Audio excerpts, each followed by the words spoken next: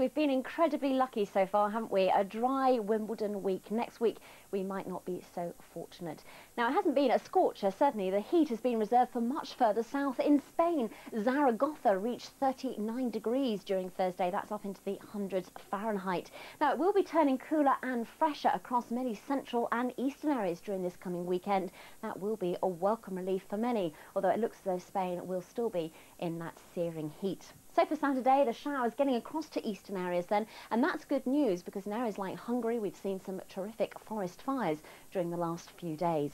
Well, back home, it's fairly dry just at the moment and is set to stay that way for most of the rest of today, but then we're going to gradually find the cloud and rain increasing from the northwest, and that'll gradually head its way southwards as we go through the day tomorrow. So is it going to rain in Wimbledon tomorrow? That's the question at the moment. It certainly looks as though the cloud will be increasing during the day. We could have bad light by the end of the matches, I think, and we might just see one or two spots of rain turning up after about 7 o'clock. So let's keep our fingers crossed. But next week, as I said, it doesn't look quite as promising. Far more unsettled weather and at times rather windy. For Glastonbury, if you're heading there, well, for the next couple of days it looks fairly dry, but Saturday and Sunday evening will both see something in the way of rain.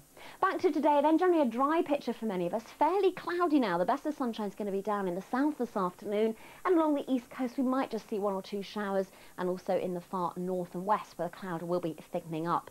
Temperatures today, nothing to write home about really, 16 to 18 degrees, but if you are out and about, this northwesterly breeze is making it feel a little bit on the cool side. Overnight tonight, that cloud and rain sinking its way southwards will get into northern England and northwest Wales by the end of the night, but further south it will be dry.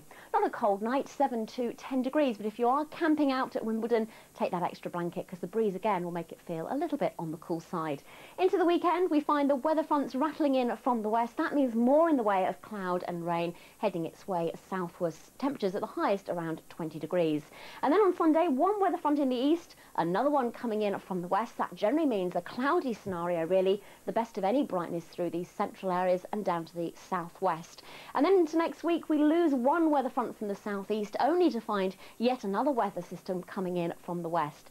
So all in all, it is going to be more unsettled next week. That cloud in the east pushing away to be replaced by more general cloud and rain on Tuesday and some strong